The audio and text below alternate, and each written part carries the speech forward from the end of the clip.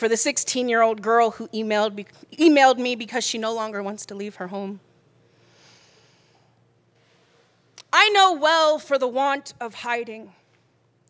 When I was your same age, Joseph Reese called my home at 10 o'clock on a Saturday morning with all the urgency of a Baptist church phone tree bending with some bountiful gossip to make me aware that no one would ever love me until I whittled myself into something acceptable. I could hear the hunger for my shatter in his concrete mouth. And though I told him to fuck off, I still hear his proclamation every time I fall from love. So let us be absolutely clear, my darling. There will always be bulls looking to make their china shop of someone else.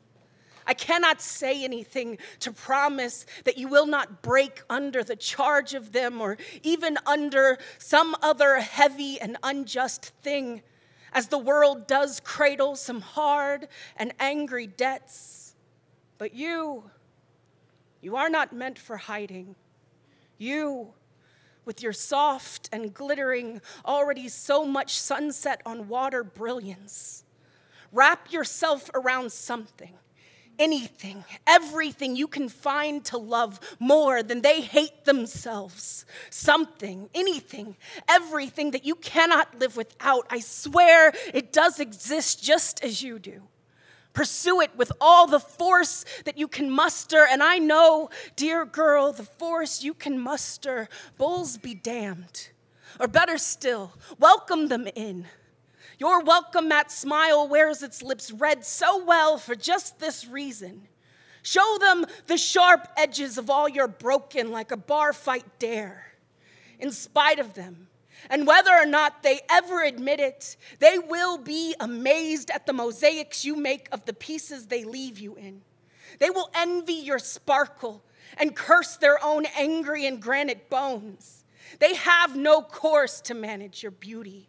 The way the light shines through your fractures turns you high-watt bone-chip kaleidoscope, so bright, so endlessly bright, like only survival and daylight can be.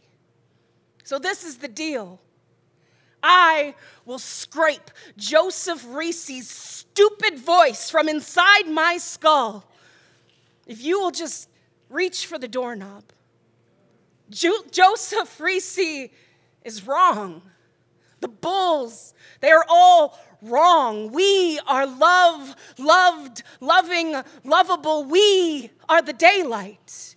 And no one can go on if the daylight starts hiding.